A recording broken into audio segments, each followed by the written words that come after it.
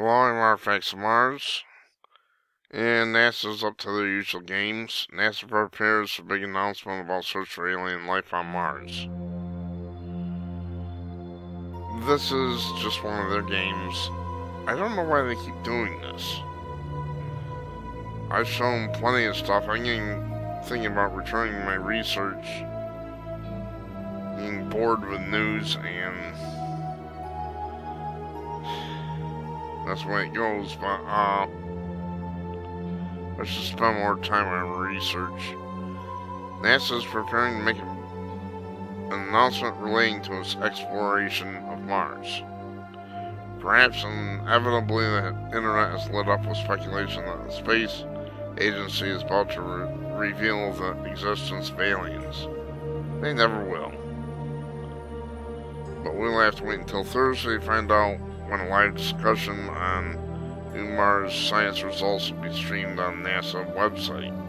It's likely that the findings of the Curiosity rover, which has been drilling in the rocks on the Red Planet in a quest to find traces of alien life. The internet has a long-standing habit of hyping up NASA announcements to the point of ridiculousness, which pleases NASA no end, obviously. But the reality of the announcement tends to be less exciting than everybody's hoping. Well, fool me once, shame on you. Fool me twice, shame on me. For instance, back in 2016, the web lit up with speculation NASA had found an alien habitat on the moon of Jupiter. However, it is later revealed that scientists have discovered evidence reinforcing theories that a hidden ocean is sloshing about beneath Europa's icy core. Of course, this could be a wet alien homeland because where there's water there can be life, but the reality of NASA's announcement failed to live up to the imaginations of people who make a living by fooling people into clicking on their websites. In other words, they use clickbait. So I'll take you to the NASA website before I terminate this. This is a minor mad science update. There's NASA site. Thursday, June 7th, 2 p.m. Live discussion on new Mars science results. Media and public are invited to ask questions during a live discussion on new science results from Mars, the NASA Mars Curiosity rover.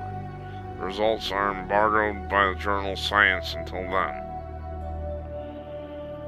Build them up, and then let them down. Same old psychological game they play all the time. I'm basically sick of it, but that's the way NASA works. Never a straight answer works.